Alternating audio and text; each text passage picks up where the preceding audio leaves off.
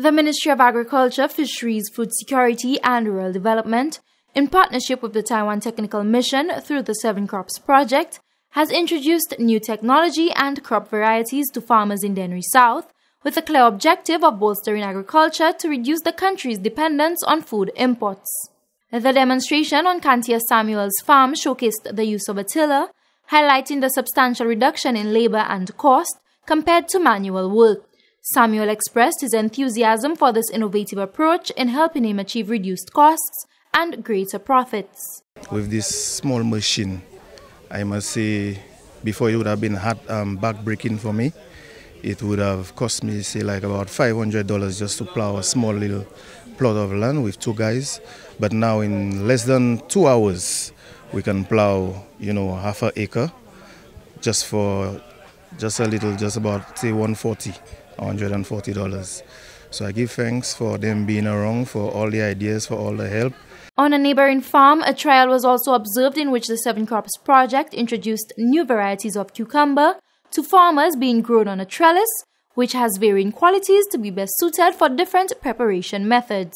Production specialist attached to the 7 Crops Project, Eric Chen, says the new cucumber varieties open up exciting possibilities for farmers as they can cater to different consumer preferences and culinary uses. We are not trying to beat the varieties, the existing variety, which is Tropicuke.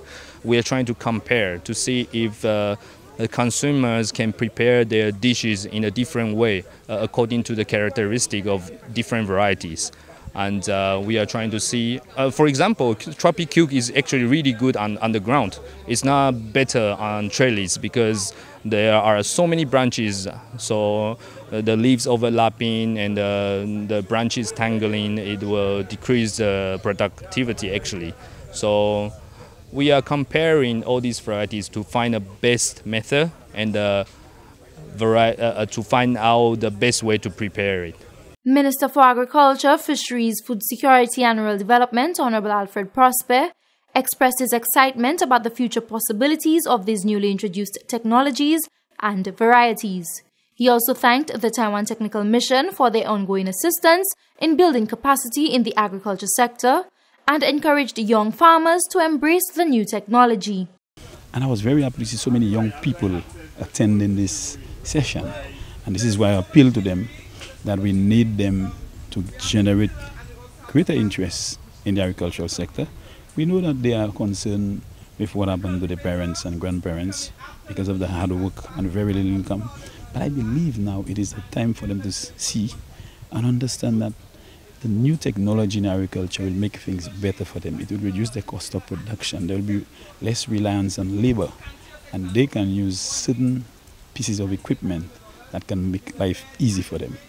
Under the 7 Crops program, I want to take the opportunity to thank the Taiwanese mission for the assistance it has been given to the Ministry of Agriculture.